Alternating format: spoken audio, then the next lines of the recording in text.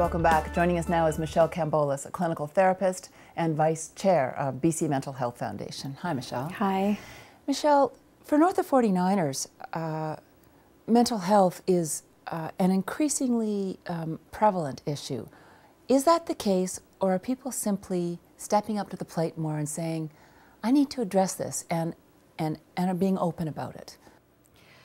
Well, yeah, I think people are definitely becoming more aware. I mean, unfortunately, with mental health, there's still a really significant stigma attached. And so there's a fear around it, and there's so much that we aren't really offering out in terms of treatment, support, and education. We've got a really long way to go. It's interesting you would introduce this word fear, because ideally it's something like, I have a broken leg or arm, or I'm dealing with a heart condition.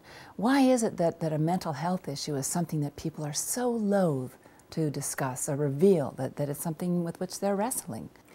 Well, I think that people still really don't regard it as a serious illness, and it's really interesting because when you ask older adults about this, about 25% still believe that something as serious as depression, which can be really debilitating, is really just an issue of character, that it's not really a medical problem.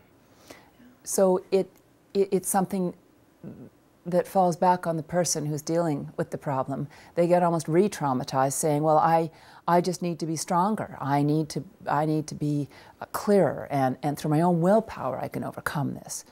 Yeah, and they worry that people are going to see them differently, that they're going to see them as weak, and unfortunately what that ends up doing is it decreases the likelihood that people get the help that they want and need. The treatment and the assessment ends up really going by the wayside, and what we know about mental health is this: if you don't get treatment right away, the likelihood of overcoming the mental illness becomes just all that more difficult. And is it more difficult for North of 49ers in a way because the way the zeitgeist, or the times in which North of 49ers were raised, were such that you just packed your troubles away and got on with it no matter what, and shame on you if you do have an issue? Well, that's a big part of it, and I think that what a lot of North of 49ers don't understand is that there are certain mental health problems that they're far more likely to get than the general population. So much of this is really a lack of information and education, and that's where we really need to step up. Okay, well, we have a chance right now. What are some of the issues that they really need to be vigilant about and aware and open to the possibility that might be going on? Okay, so I mean, people need to know, first of all, that mental health risk overall doesn't increase, but there are really specific mental illnesses that do. Dementia is the obvious one.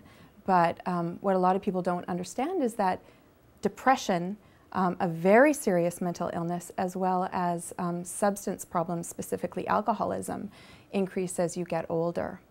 And if you have any kind of lineage or genetic predisposition in your family, the older you get, the more likely it is that that's going to show up.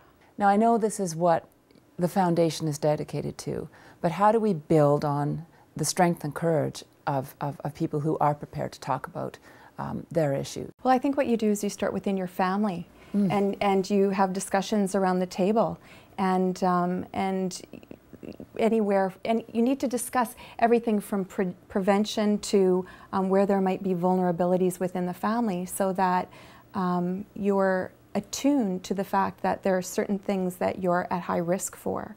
And then we take it from there.